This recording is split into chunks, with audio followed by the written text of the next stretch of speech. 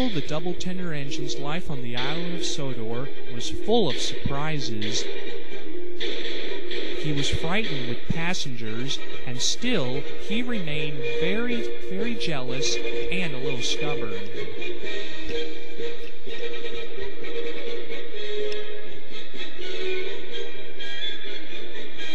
One day, Gordon had just finished all his jobs, and he was just bringing his last express train into Natford Station, while James was shunting freight cars into their sidings. "Hello, Gordon. I see Michael left behind his passengers again." "I'll have to make a special journey with it, I suppose," grumbled Gordon. "Anyone would think I had nothing to do." "Tell you what," went on James, "I'll take Michael's passengers, and you go fetch one of my freight trains." James had a lot of work to do, and Gordon was going to do one of them. Secretly, Gordon thought it was a good idea, but he didn't think it was dignified. He decided to give it a try, to get it over with, and get back to his dignity. He was pleased it was only one freight train. The drivers and station master had to agree.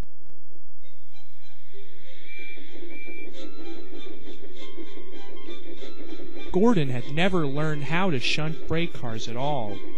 He began to order them about. "Hurry along," he said.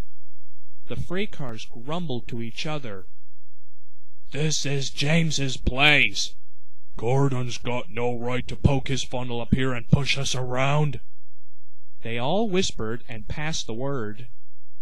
"Pay Gordon out! Pay Gordon out!" "Come along," said Gordon. "No nonsense." "We'll give him nonsense," giggled the freight cars to each other. But they followed so quietly that Gordon didn't hurt a single thing.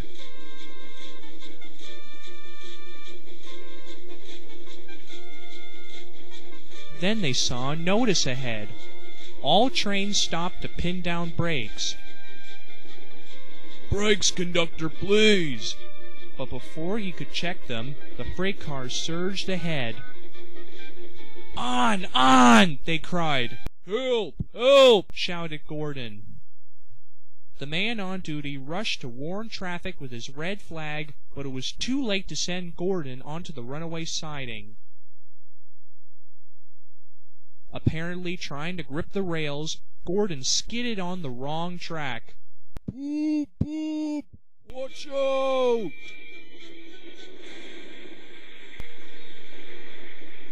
The brakeman was in smithereens. Gordon's driver and fireman had jumped clear, but Gordon was stranded.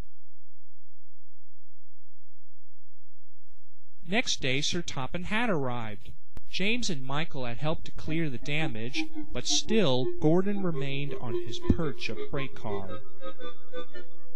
"We must now try," said Sir Topham Hatt, "to run the main line with James and the big black engine.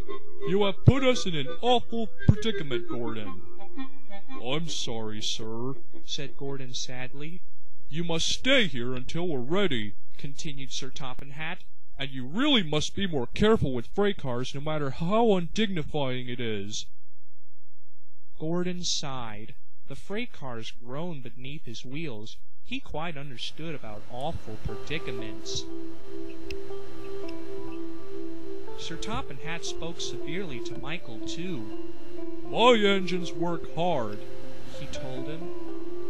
"And your jealousy is causing a lot of trouble. I might send you away." Michael was ashamed. "However, James said you helped to clear the wreckage, so you shall have another chance." "Thank you, sir. I will work hard. James says he'll help me." "Excellent. What James doesn't know about the main line is not worth knowing." Next day Henry came home, and Gordon was sent to be mended. Thomas and Percy were delighted to see Henry again, and Henry did Gordon's work while he was away.